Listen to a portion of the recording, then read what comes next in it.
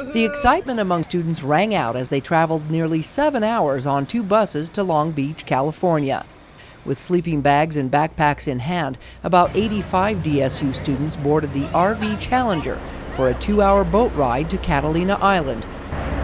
For some, it was about to become a seasick adventure. If you start to feel seasick, the best thing to do is just lay down and take a nap. Have you ever been on a boat? Yeah, a couple times, yeah. Okay. You get seasick? Well, no, yeah, kind of. A Pacific Ocean swell turned over a rocking high tide as 5-foot waves pounded against the small passenger ship. The arrival to the desert island couldn't come soon enough. The new explorers settled in for their remote stay on White's Landing. This area of the island has limited water and electricity and is used mainly for educational purposes.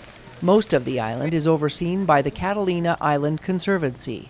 We do all kinds of activities, not just discovering the island, as well as the animals, the plants, and just how they all interact here on the island and how it's unique to this island compared to the mainland. This isn't the first time Dixie State students have landed here. This active learning field trip has become a tradition for students over the past 4 years. They learn firsthand about the habitat, geology, ecology, and way of life on a desert island. I chose Catalina Island because a lot of the students that go to Dixie are from Utah or from the surrounding area and don't have much experience with the ocean, and the ocean's a big part of what we talk about in environmental science. And so I thought we could hit some of the important topics and also give students an experience that they might not have had before, which would help cement the things that we've been learning. One of the first hikes on the island allowed students to discover some of the 9 endemic plant species exclusive to this island. And so we spend a lot of time looking at plants that are native to the island. In fact, there are some that only exist, they're endemic to this island alone. Some that are endemic to all the Channel Islands. They were even able to taste and smell many of the plants along the trail. This is lemonade berry. Okay? And you can literally take these berries and crunch them up and put them in some water and it'll taste a little bit like lemonade. With binoculars in hand, students also found several species of native birds, like this red-headed acorn woodpecker that pounds its food into trees. We saw a lot of northern mockingbirds and of course starlings, European starlings, which are sort of taken over the island. And then we also saw a family that's of acorn woodpeckers that's lived here for a long, long time.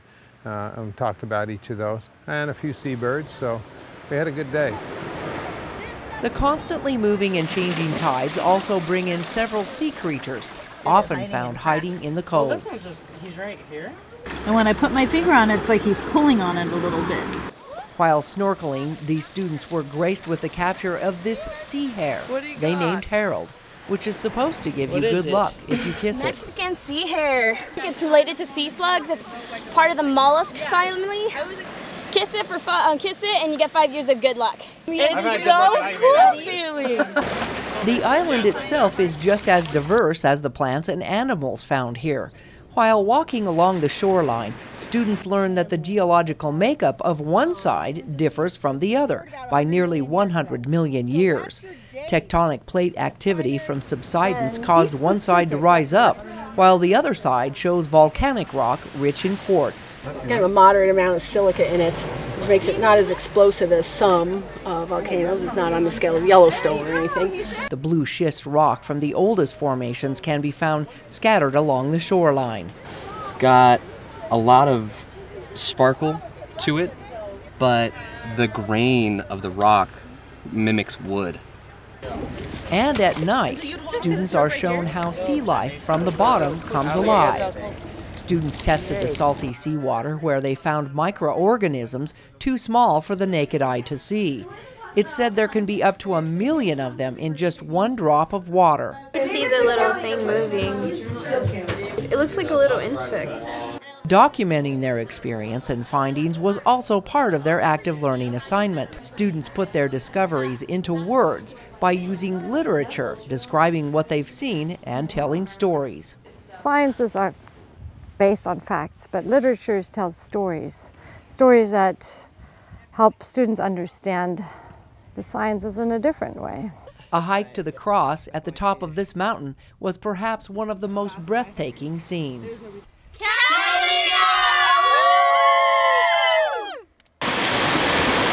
As dawn breaks over Catalina Island, students awaken from their slumber to start their journey back to the mainland.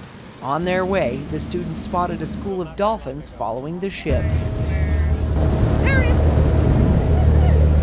As they reached the harbor, students learned how to test the temperature of the water and check for clarity, alkalinity, and salinity. 0.27. What we do is we lower this down into the water until you can't see it anymore. Thanks to help from the Catalina Island Marine Institute, they sift through the ocean sediment, finding the infauna that live in the soils below. We found a brittle star, we found a ghost shrimp, we found a peacock shrimp, and some worms. Worm and a clam. And it was the first time that many were able to physically touch fish that are found living along the bottom of the ocean. Stingrays and tonguefish were among the highlights.